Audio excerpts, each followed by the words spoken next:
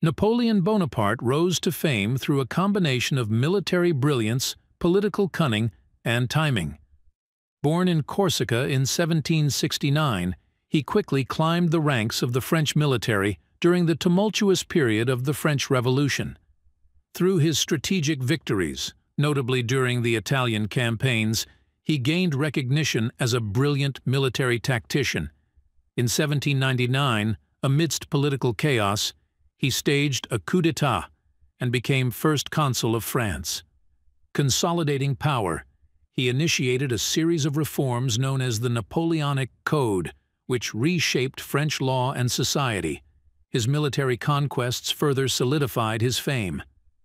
The Battle of Austerlitz in 1805 and the subsequent formation of the Napoleonic Empire cemented his reputation as a military genius.